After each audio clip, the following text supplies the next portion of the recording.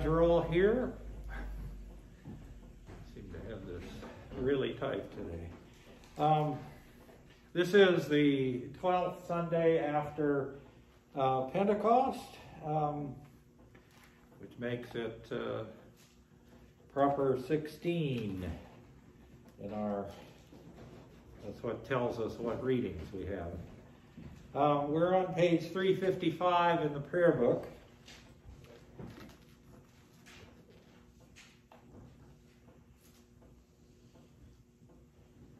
Blessed be God, Father, Son, and Holy Spirit. And blessed be his kingdom, now and forever. Amen. Let's say this together. Almighty God, to you all hearts are open, all desires known, and from you no secrets are hid. Cleanse the thoughts of our hearts by the inspiration of your Holy Spirit, that we may perfectly love you and worthily magnify your holy name. Through Christ our Lord. Amen. Glory to God in the highest, and peace to God's people on earth. Lord God, heavenly King, almighty God and Father, we worship you, we give you thanks, we praise you for your glory. Lord Jesus Christ, only Son of the Father, Lord God, Lamb of God, you take away the sin of the world, have mercy on us. You are seated at the right hand of the Father. Receive our prayer. For you alone are the Holy One. You alone are the Lord. You alone are the Most High. Jesus Christ, with the Holy Spirit, in the glory of God the Father. Amen. The Lord be with you. And also with you. Let us pray.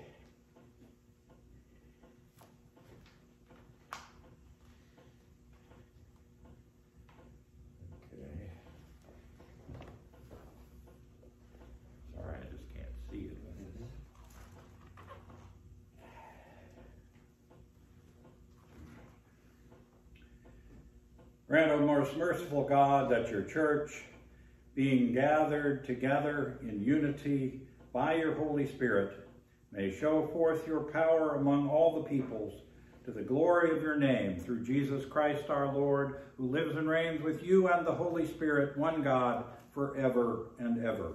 Amen.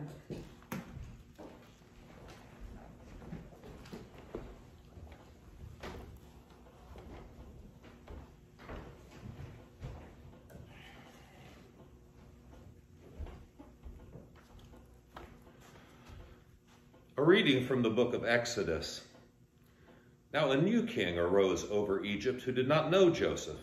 He said to his people, "Look, the Israelite people are more numerous and more powerful than we. Come, let us deal shrewdly with them, or they will increase, and in the event of war, join our enemies and fight against us and escape from the land." Therefore, they set taskmasters over them to oppress them with forced labor. They built supply cities, Pithom and Ramses for Pharaoh.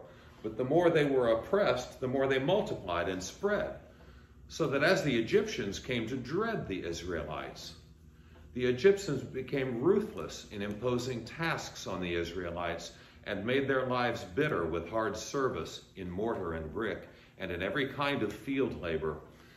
They were ruthless in all the tasks that they imposed on them. The king of Egypt said to the Hebrew midwives, one of whom was named Sipharah and the other Puah, "When you act as midwives to the Hebrew women and see them on the birth stool, if it is a boy, kill him. But if it is a girl, she shall live." But the midwives feared God. They did not do as the king of Egypt commanded them, but they let the boys live. So the king of Egypt summoned the midwives and said to them, "Why have you done this and allowed the boys to live?" The midwives said to Pharaoh, "Because the Hebrew women are not like the Egyptian women, for they are vigorous and give birth before the midwife comes to them." So God dealt well with the midwives, and the people multiplied and became very strong. And because the midwives feared God, they gave them families. Then Pharaoh commanded all his people, "Every boy that is born to the Hebrews you shall throw into the Nile, but you shall let every girl live." Now, a man from the house of Levi went and married a Levite woman. The woman conceived and bore a son, and when she saw that he was a fine baby, she hid him 3 months. When she could hide him no longer, she got a papyrus basket for him and plastered it with bitumen and pitch. She put the child in it and placed it among the reeds on the bank of the river. His sister stood at a distance to see what would happen to him. The daughter of Pharaoh came down to bathe at the river, while her attendants walked beside the river. She saw the basket among the reeds and sent her maid to bring it. When she opened it, she saw the child. He was crying, and she took pity on him. "This must be one of the Hebrews' children," she said. Then his sister said to Pharaoh's daughter, "Shall I go and get you a nurse from the Hebrew women to nurse the child for you?" Pharaoh's daughter said to her, "Yes." So the girl went and called the child's mother. Pharaoh's daughter said to her, "Take this child and nurse it for me, and I will give you your wages." So the woman took the child and nursed it. When the child grew up, she brought him to Pharaoh's daughter, and she took him as her son. She named him Moses, because she said, "I drew him out of the water." The word of the Lord. Thanks be to God. The psalm is Psalm 124, which is on page, looks like 780. Can't see it.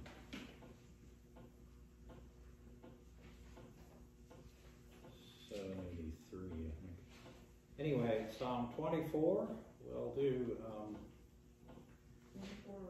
124 on 124. 124. Okay, I'll do to the asterisk. Maybe why don't you do to the asterisk? Okay. If the Lord had not been on our side, Let Israel now say. If the Lord had not been on our side, when enemies rose up against us, they would have swallowed us up alive in their fierce anger towards us. Then would the waters have overwhelmed us, and the torrent gone over us. Then would the raging waters have gone right over us. Blessed be the Lord. He has not given us over to the prey of their teeth. We have escaped like a bird from the snare of the fowler. The snare is broken, and we have escaped. Our help is in the name of the Lord, the maker of heaven and earth.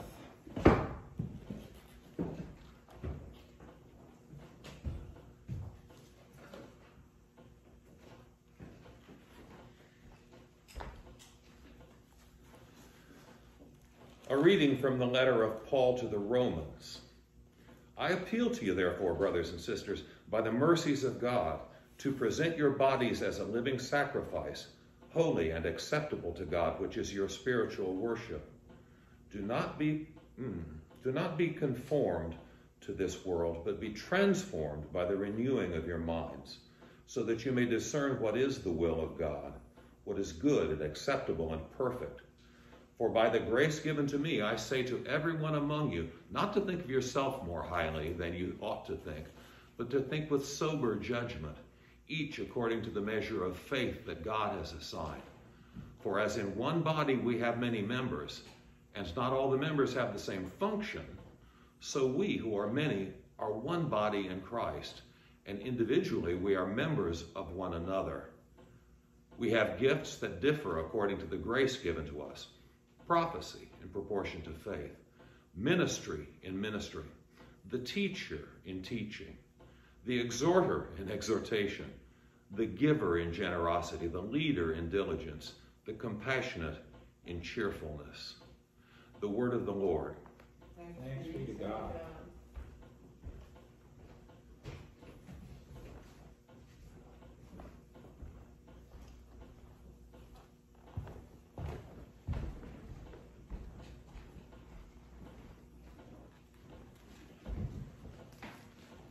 The Holy Gospel of our Lord Jesus Christ according to Matthew.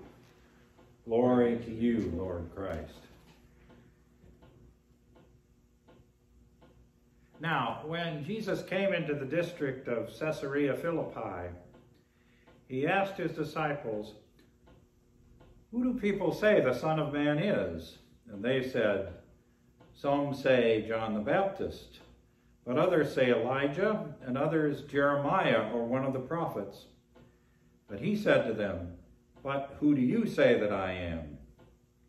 Simon Peter answered, You are the Messiah, the Son of the living God. And Jesus answered him, Blessed are you, Simon Bar-Jonah, for flesh and blood has not revealed this to you, but my Father in heaven. And I tell you, you are Peter, and on this rock I will build my church, and the gates of Hades will not prevail against it. I will give you the keys to the kingdom of heaven, and whatever you bind on earth will be bound in heaven, and whatever you loose on earth will be loosed in heaven. Then he sternly ordered the disciples not to tell anyone that he was the Messiah. The Gospel of the Lord. Praise to you, Lord Christ. In the name of God, Creator, the Christ, and the Holy Spirit. Amen.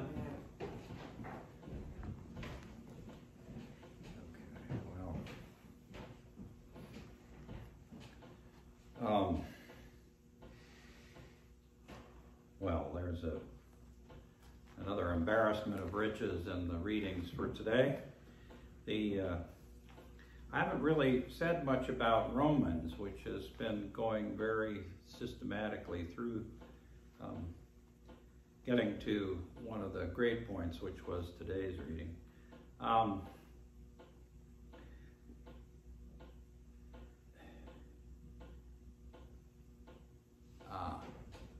It's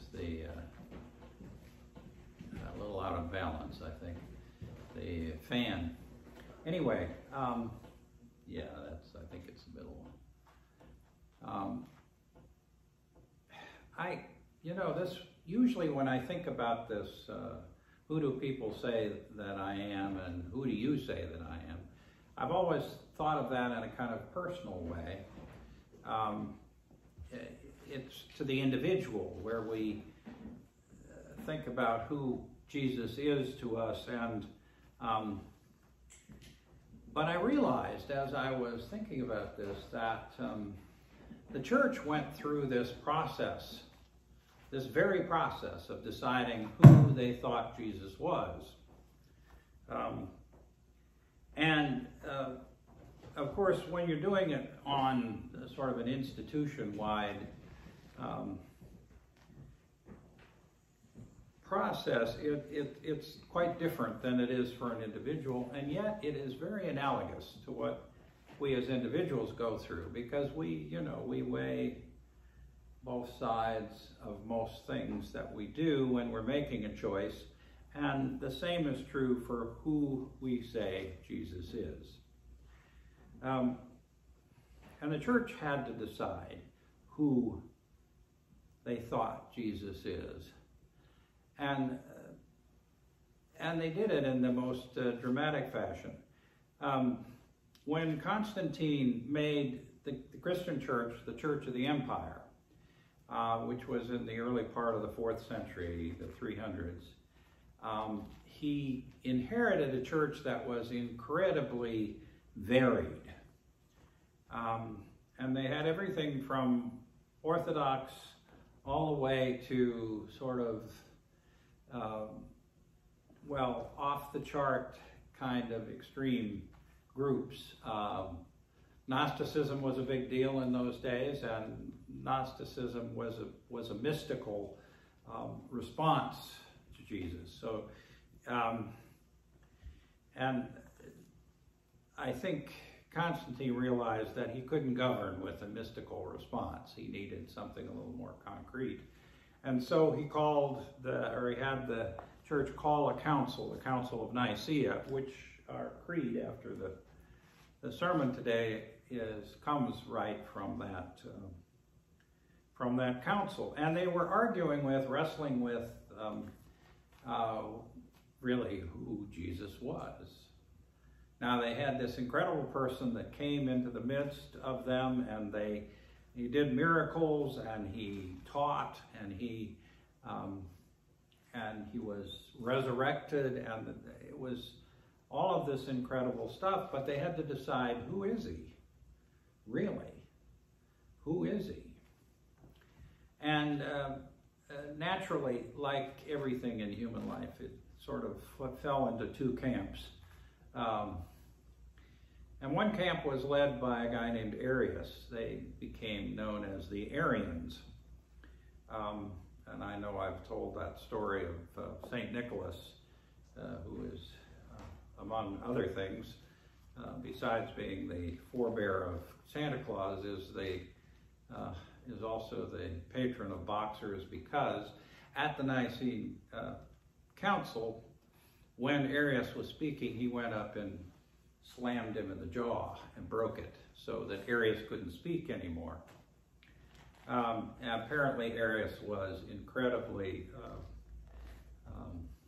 mellifluous and very persuasive, and it looked like he was perhaps,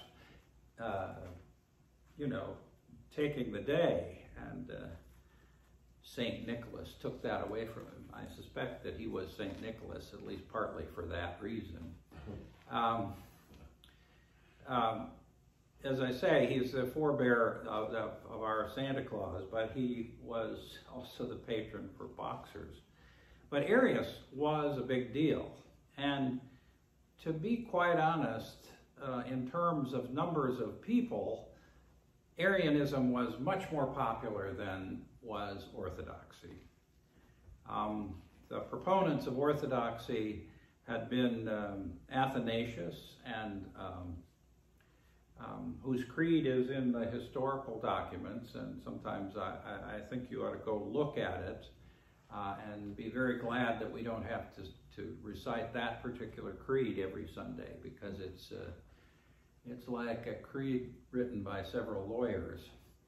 It is very long and very detailed. Athanasius was Bishop of Alexandria. He was ejected from that see 4 times by Arians. So there was a lot of bitterness between the Arians and the Orthodox party. The Orthodox party said that Jesus was divine and that he was part of the Godhead. And so the whole idea of the Trinity was to say this is how he was part of the Godhead. Arius, on the other hand, was following really Jewish tradition, because Jews have all of these great people like Moses, like Elijah, like Jeremiah, all of these great people, but they were people.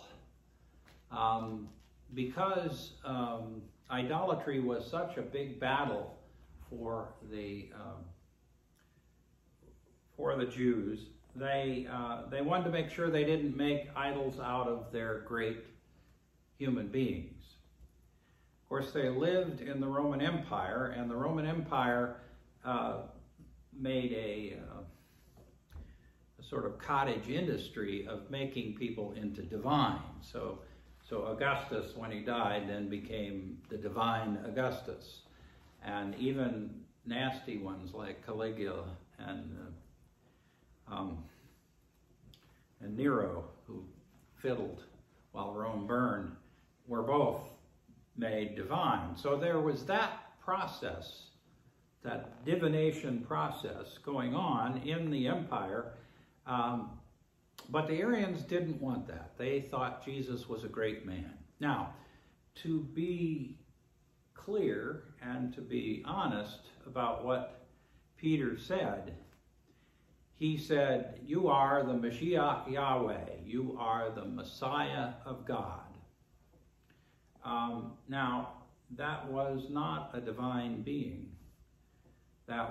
David was the Mashiach Yahweh. He was the anointed of God. That's what that means. The anointed Messiah is anointed.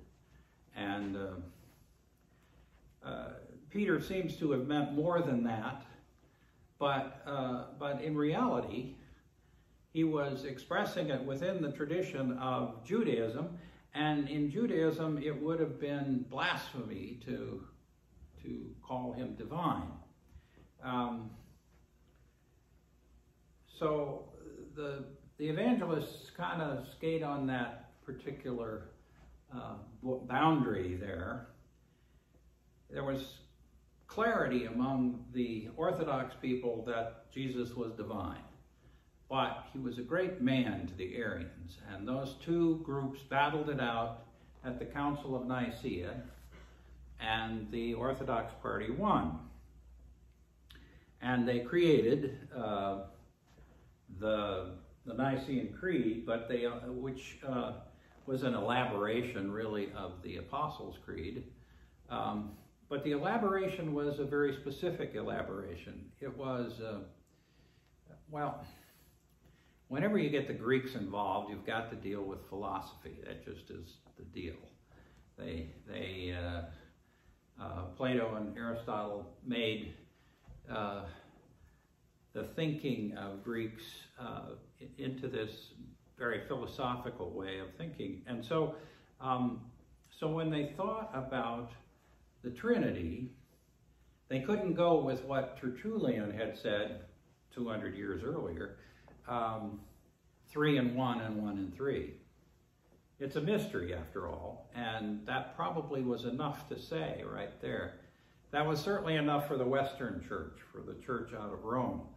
But the Greek Church, that never would have been enough. And so they parsed Greek concerns, and they came up with homoousia, which means one substance. Jesus was one substance with the Father and the Spirit. That's what they argued about. And they went into great detail about it at the time. Well, the only reason I say this is, as a seminarian, you learn this stuff, and you know you're never going to be able to preach it. So this is an opportunity for me to sort of let you in on a little bit of the historical background of the church. But the reality is the church was dealing with the same thing that we deal with. Who do you say that Jesus is?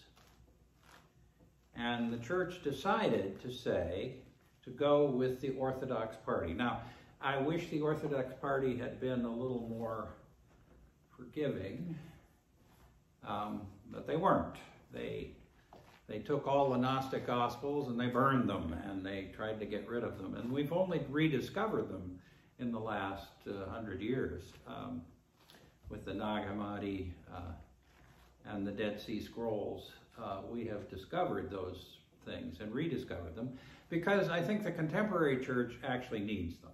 We need to begin to sort of loosen up the bonds of orthodoxy, which have been pretty strict, and they were pretty strict for a particular reason, and that particular reason was Christianity was part of the government. It governed Rome, and so they needed to make sure they knew who they were, and that's fine. And it's meant that for most of us, most Christian groups, I mean, you go next door to the Baptists, and you'll find that they're basically Orthodox. You go down the street to the, well, not down this street, but the one over in Kansas City, and you find that the Orthodox Church, the Greek Orthodox Church, it's Orthodox, just as it says in its name, but very specifically Orthodox. The Episcopal Church is Orthodox. The Roman Church is Orthodox. All of us are Orthodox.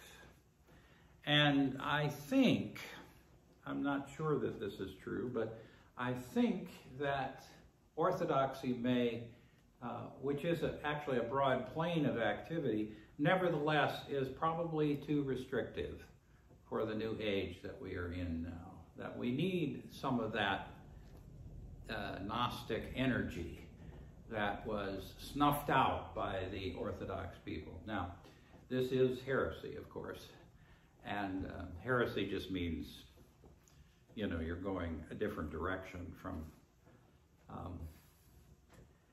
mean, heresy just means literally you're going 180 degrees from where you're supposed to go. But I'm not really trying, I'm just suggesting that we are at an incredible moment in the history of the community. We're at the end of the sort of Reformation period, where for 500 years we have been dealing with the conflict between Catholicism and Protestantism. That's pretty much over in most people's minds. But the new world, the digital world, is a whole different thing. And the church is going to adapt to that. And I think it's going to adapt to that through something beyond what Orthodoxy can provide us with. Now, that's just my guess. I am not a prophet, so I could be wrong, and you know, I might be taken out by the bishop and executed for that opinion. But I'm just saying we live in a very interesting time. Now, I did, when I heard that the president was going to get rid of TikTok, I naturally had to go out and get the app and look at it. And my daughter is quite right about it. It is basically a time suck. You're watching people who make like 1-minute videos of whatever they want to.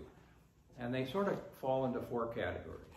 I'll just summarize this for you because this is the world that the gospel must speak to, at least sort of. There's a whole group of dancers. These are young people, mostly boys, young boys about 15 to 18 maybe, and they dance. They're girls too that dance. They do a kind of shuffle dance and there is like 2 or 3 different musical renditions of this. There are people who are doing athletics, calisthenics or whatnot. There are some who are doing how-to. This is how you get great abs. This is how you get great legs, that sort of thing. The third group is a group of, all I can say is comedians who are trying to get in there. Now, all of these kids are really in the peak of health, and they are absolutely very attractive. And then you have a comedian who is older and not so attractive, and it's a tough audience. I mean, you're going to have to work hard to get that to work. And then there's a fourth group that's more heterogeneous. There is a group of people who are outing themselves out of the closet as LGBTQ people. Well, you can spend a lot of time watching it, and it's exuberant and youthful and narcissistic. And I decided that the president is banning it because it's a real competition for him. There is no way he can go back and be 15 and command our attention as 15-year-olds can. But this is the world we're in now. I mean, this is sort of high school writ large. You remember all those status things that happened in high school? That's all going on TikTok. Some of it's pretty incredible. I mean, the calisthenics or the gymnastics is, and of course they have slow motion and they have all kinds of things that happen. But I don't recommend you get the app because it is definitely a waste of time. And it's, in the best sense of the word, But it is also the world we live in now, the world that our young people live in. And the church is going to have to respond to that. And there are a couple of religious people. There's a Roman priest who has a little shtick that he does, and he tries to do the shuffle dance, but he doesn't quite make it. But he's at least trying to get the word to the people. That's what we're going to have to do. We're going to have to get the word to the people, and we're going to have to figure out how to do that. And we may find that the Arians might be more useful to us than the Orthodox. But all I'm saying is this question: who do you say that Jesus is? Who do you say that Jesus is? It goes on and on. We have to decide all the time with each new thing.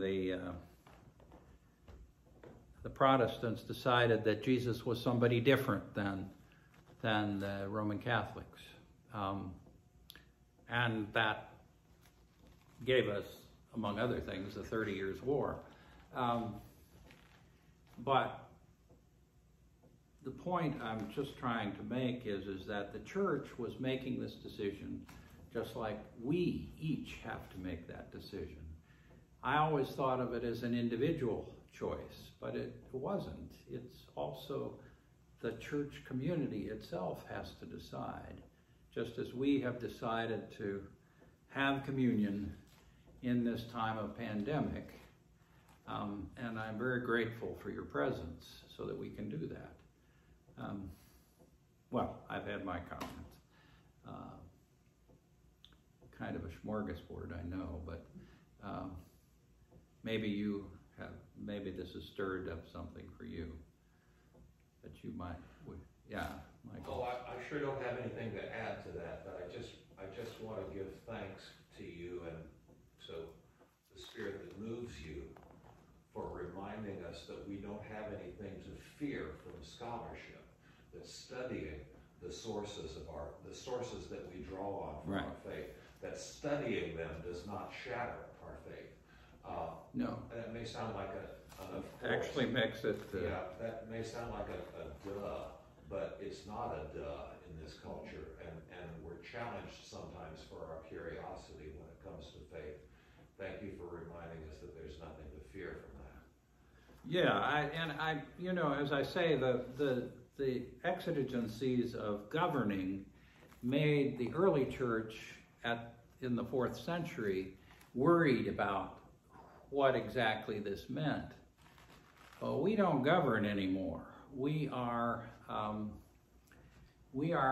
meant to be persuasive, not governing, and that's a really interesting and powerful thing. I always thought about this in terms of stewardship. In England and in Germany, and they have established, they take in taxes and they distribute them to the church communities. And what means is that their communities are not very responsive to what's going on in the culture because they have a ready set of income. Whereas here in the United States, we have to beg for money to run the church, and that's good because it means that the culture itself has a way of talking to the church about what needs to happen. And I think that, I hope you can see where I'm going with that, but it's a way where the church is influenced by the outside. And I think we're much more powerful in being a spiritual influence than in being a governing influence. I mean, I think it's important that government work, but I don't think, I think theocracies are a really bad idea. They just are. And we can see that in Iran with the Islamic theocracy. It just doesn't work, because the concerns about God are different than the concerns about making sure that the group responds well to pandemic or to threat from outside or whatever is going on governmentally. We can influence, we can suggest, we can grumble, we can do whatever we need to do, but I think we're more powerful and more faithful to our mission in the persuasive element than in the governing element. Now, Orthodoxy came in and became central to understanding who Jesus was in that moment when the church joined the government of Rome. But we're just not there anymore. We have a whole different thing to do. Well, thank you. Gives me a chance to dust off some of my historical stuff that I like to go to.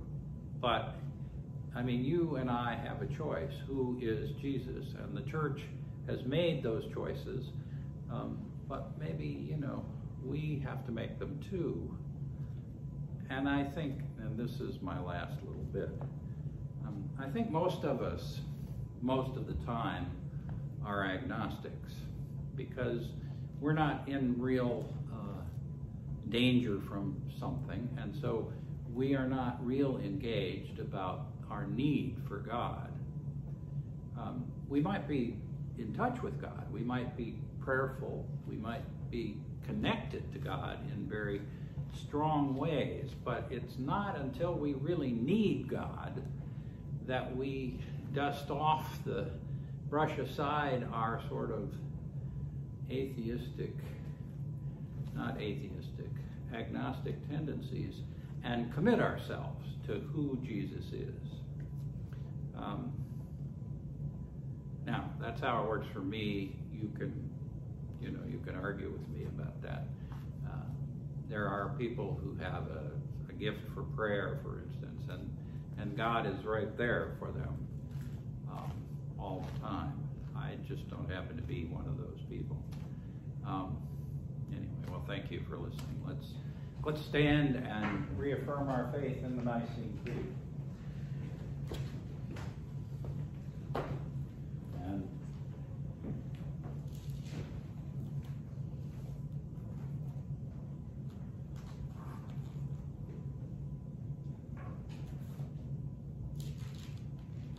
we believe in one God, the Father, the Almighty, maker of heaven and earth, of all that is, seen and unseen.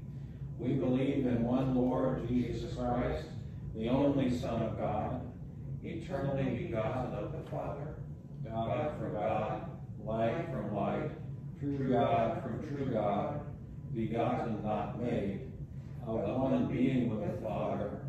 Through him all things were made. For us and for our salvation, he came down from heaven. By the power of the Holy Spirit, he became incarnate from the Virgin Mary and was made man. For our sake, he was crucified under Pontius Pilate. He suffered death and was buried. On the third day, he rose again in accordance with the Scriptures. He ascended into heaven and is seated at the right hand of the Father. He will come again in glory to judge the living and the dead, and his kingdom will have no end. We believe in the Holy Spirit, the Lord, the giver of life, who proceeds from the Father and the Son. With the Father and the Son he is worshipped and glorified. He has spoken through the prophets. We believe in one holy, Catholic, and Apostolic Church. We acknowledge one baptism for the forgiveness of sins. We look for the resurrection of the dead and the life of the world to come. Amen. Now, the place where they were arguing about in this were eternally begotten of the Father, that Jesus was begotten of the Father. That means that the Father existed first and then created Jesus after that. one true God, begotten, not made, one being with the Father, one substance with the Father. These were the big arguments of the Nicene Council right there. Well, enough of that. Prayers of the people, would you do that? Yeah. Sure.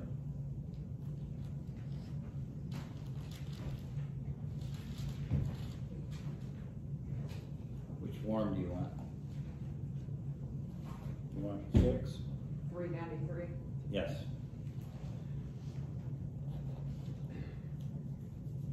We thank you, Lord, for all the blessings of this life. No, I'm sorry. In peace we pray to you, Lord God, for all people in their daily life and work, For our families, friends, and neighbors, and for those who are alone. for this community, the nation, and the world, For all who work for justice, freedom, and peace. for the just and proper use of our creation, For the victims of hunger, fear, injustice, and oppression. for all who are in danger, sorrow, or any kind of trouble, For those who minister to the sick, the friendless, and the needy. for the peace and unity of the Church of God, For all who proclaim the gospel, and all who seek the truth. for our presiding bishop, and our bishops, and for all bishops,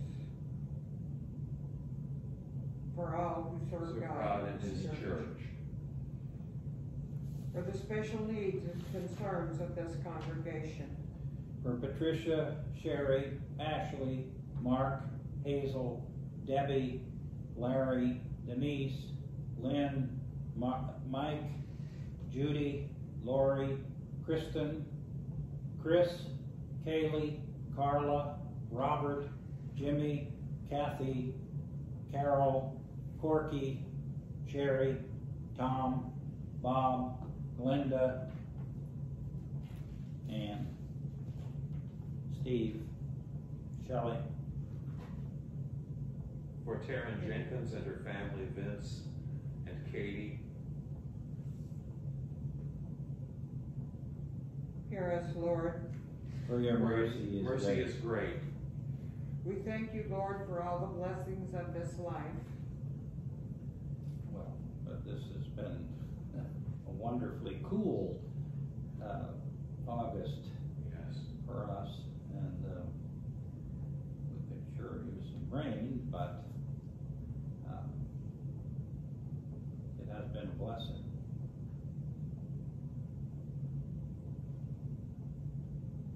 We will exalt you, O God, our King. And praise your name forever and ever.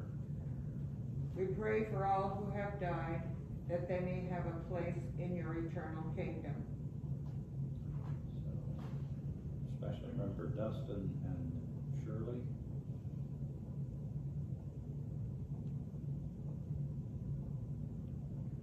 Lord, let your loving kindness be upon them. Who put their trust in you. We pray to you also for the forgiveness of our sins. Have Mercy upon us, most merciful Father. In your compassion, forgive us our sins, known and unknown, things done and left undone. And so uphold us by your Spirit, that we may live and serve you in newness of life, to the honor and glory of your name, through Jesus Christ our Lord. Amen. Almighty God, have mercy on you, forgive you all your sins through our Lord Jesus Christ. Strengthen you in all goodness, and by the power of the Holy Spirit, keep us in eternal life. Amen.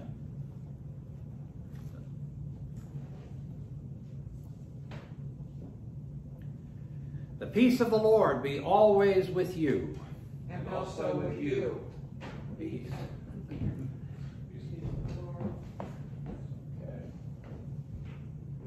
All right.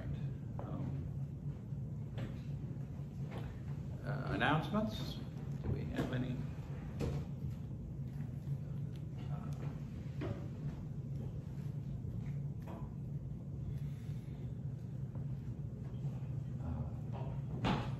Well, the only one I have is I will be house sitting for some people starting Wednesday to Wednesday. That will affect nothing. I still have my phone, and but I will be a little bit in different circumstances. So, we'll walk in love as Christ loved us and gave himself for us, an offering and sacrifice to God. 5:18. Okay, 5:18.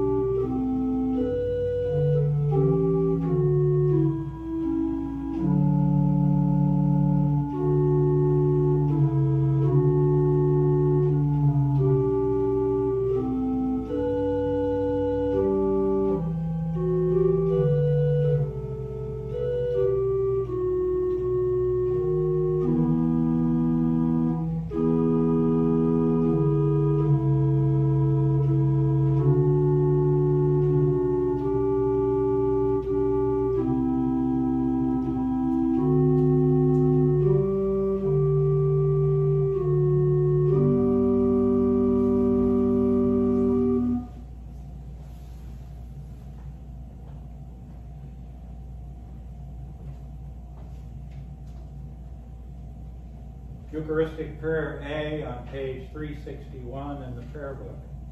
The Lord be with you. And also with you. Lift up your hearts. We lift them to the Lord. Let us give thanks to the Lord our God. It is right to give him thanks and praise.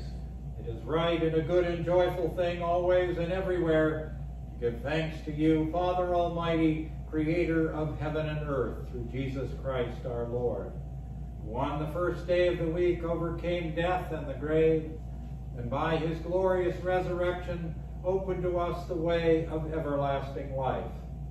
Therefore we praise you, joining our voices with angels and archangels, and with all the company of heaven, who forever sing this hymn to proclaim the glory of your name. Holy, holy, holy Lord, God of power and might. Heaven and earth are full of your glory. Hosanna in the highest. Blessed is he who comes in the name of the Lord. Hosanna in the highest.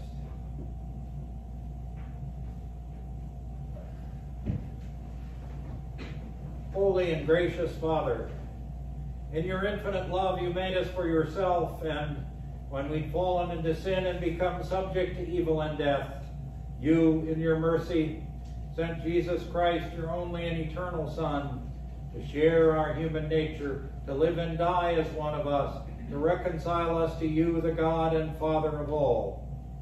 He stretched out his arms upon the cross and offered himself in obedience to your will, the perfect sacrifice for the whole world. On the night he was handed over to suffering and death, our Lord Jesus Christ took bread. And when he had given thanks to you, he broke it and gave it to his disciples and said, "Take, eat, this is my body which is given for you. Do this for the remembrance of me."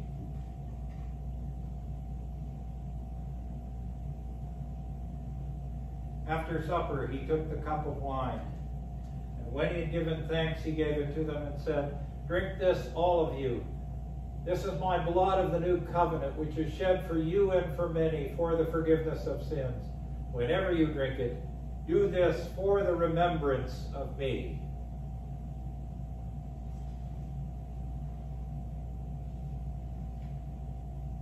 Therefore we proclaim the mystery of faith. Christ has died, Christ is risen, Christ will come again.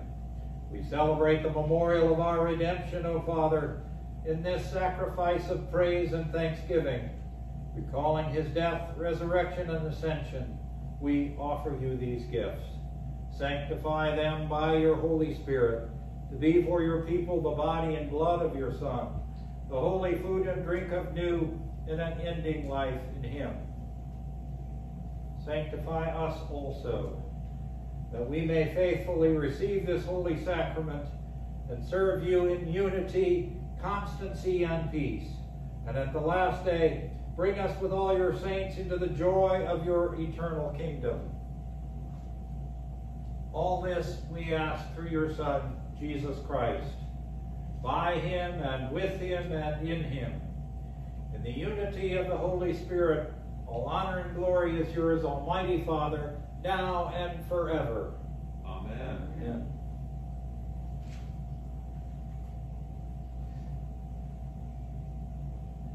And now, as our Savior Christ had taught us, we are bold to say, Our Father, who art in heaven, hallowed be thy name. Thy kingdom come, thy will be done, on earth as it is in heaven.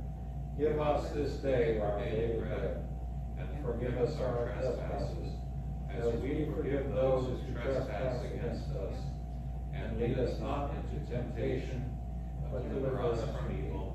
For thine is the kingdom, and the power, and the glory, forever and ever.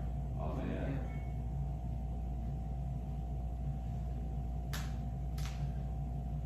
Alleluia, Christ our Passover is sacrificed for us. Therefore let us keep the feast. Alleluia. The gifts of God for the people of God.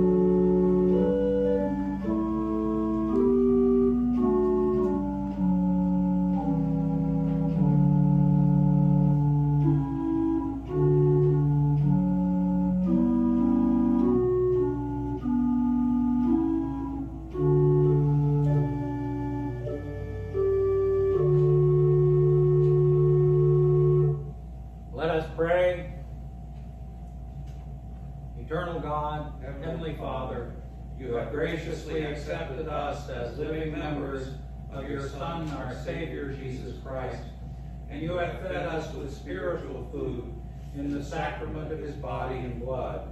Send us now into the world in peace, and grant us strength and courage to love and serve you with gladness and singleness of heart. Through Christ our Lord. Amen. The blessing of God Almighty, Father, Son, and Holy Spirit be with you and remain with you always. Amen. Amen.